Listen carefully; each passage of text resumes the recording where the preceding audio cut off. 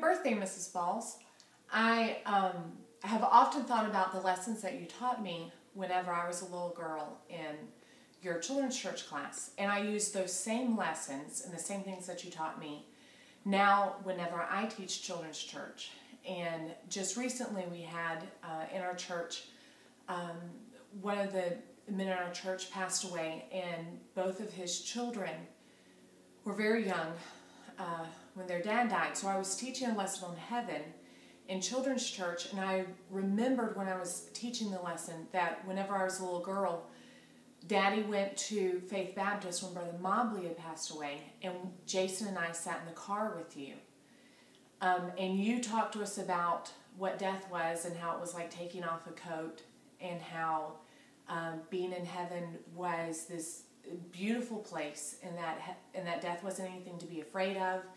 And I remember that illustration that you told me when I was a very little girl, and I used the same illustration in my children's church class and teaching the kids about what had happened.